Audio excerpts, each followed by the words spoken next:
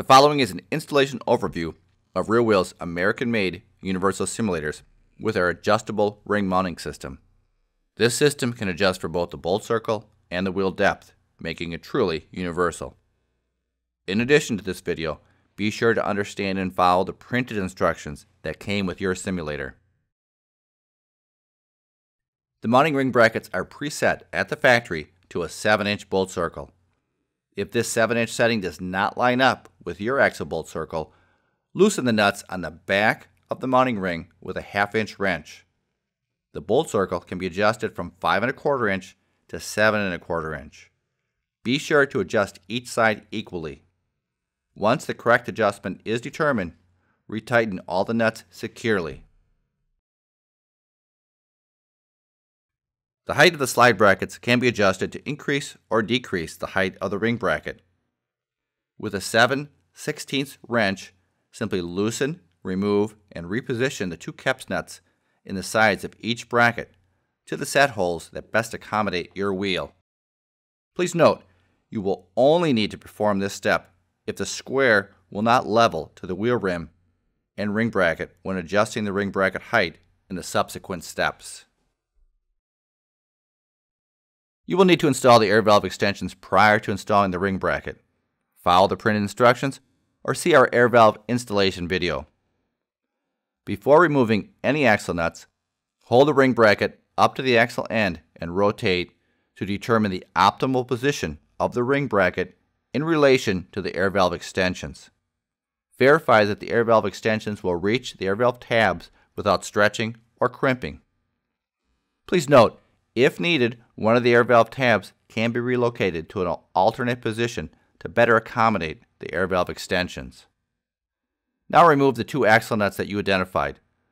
Place the ring bracket over the axle so the exposed axle studs pass through the holes of the slide brackets. Replace the 2 axle nuts and tighten them securely. The slide brackets are factory shipped semi-tight. If needed, loosen the caps nuts slightly to enable the slide brackets to move in the slots. Using the adjustment square provided, rest the narrow end of the square against the wheel rim and the notched end of the square against the face and the inner radius of the ring bracket. The extended part of the notch should set along the inner edge of the ring bracket as shown.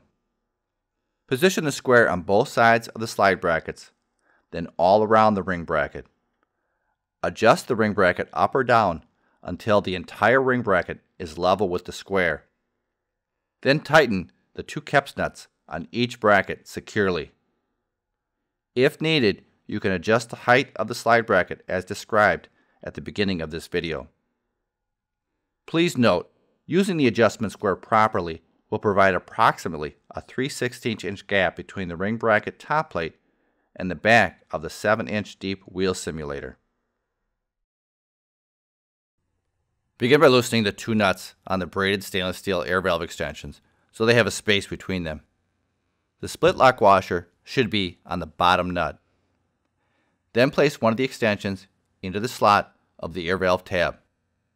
Next, using 2 7/16 inch wrenches, tighten the 2 nuts onto the air valve tab. Repeat the process for the other air valve tab. Align the holes in the simulator with the holes in the bracket. Make sure the simulator is held up and evenly spaced around the rim edge. The simulator should seat on the edge of the wheel rim with no gaps between the edge of the wheel rim and the wheel simulator. Please note, as you look through the bolt holes, it is very important that there is a 1/8 inch minimum gap up to a 1/4 inch maximum gap between the back of the wheel simulator and the ring bracket top plate. This gap allows for the simulator to be drawn down to the bracket, ensuring proper and secure installation.